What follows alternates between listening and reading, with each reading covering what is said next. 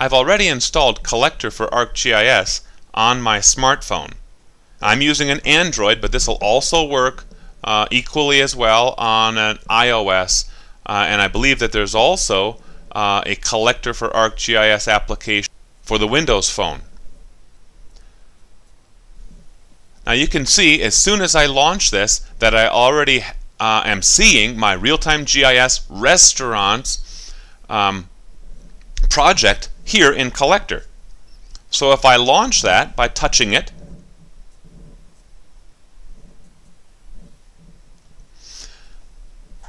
Collector is noticing that I currently do not have my GPS turned on this mobile device. So I'm going to click Settings, and a lot of you will probably see that, and I'm going to jump out now to the location access on this Android, and I simply need to turn that on. This is absolutely critical if this real-time GIS is going to work. I have to go through the agreements on this mobile device, agree a second time.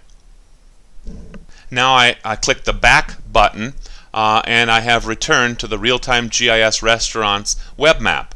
And it has a guess at my location. Now I'm actually sitting indoors, so my location is not going to be the greatest. But I'm going to zoom in a little bit, and I'll zoom in a little bit more. I can see already that this is off by several hundred meters, simply because as I said, I'm indoors, and I'm in the basement. But let's assume that this is actually where I am. All that I need to do now, if this is the location of my favorite restaurant, or a restaurant that I just had breakfast in or just had lunch, I can click this button right here. And now I am going to collect a new feature.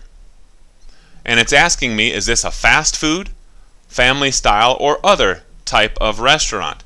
I'll say that this is a fast food restaurant. So I touched it.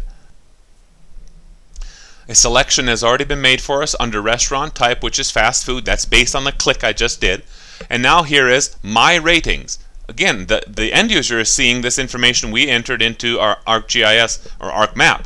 0 is bad, 5 is fantastic. Remember, we're using that coded values attribute domain and the alias for this specific field. So I'm going to click on this drop down, and there we go. We see our selections, and I'm going to say, hey, this was a fantastic bunch of food. The cost rating right down here, again using that same domain, I'm going to touch on it, and I'm going to say, hey, this was inexpensive as well. I'm going to give it a 1 for cost. Hey, it's almost free, and it was fantastic. You can't get better than that. And I'm so impressed, I'm just going to say, wow. And I'm done. Now this is really neat here. I can choose to enter a date. That's one of the other pieces of information that was in our database. But instead of me typing in all this good stuff, and oh boy, all this good stuff, I'm going to say use my current date, and it automatically enters that for me. The last thing I'd want to do is to do an attachment. So if I want to make an attachment, I can simply click on this attachment right here, and it asks me what do I want to make the how do I want to make the attachment. Well, I can either use the camera built into my mobile device, or go to the gallery where maybe I've taken a picture just a couple minutes ago, and I'm going to select that. So I'm going to choose to use my camera, and here it is. Well, it's my empty plate. It's an empty plate that I have here. You're not going to see too much because I already swallowed it. I should have done this before. Take a picture of that.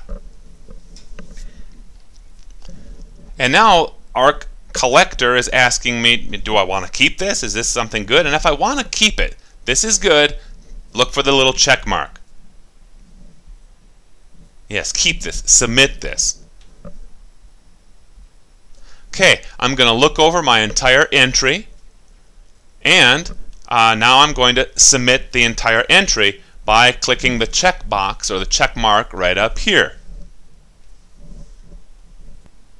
There we go.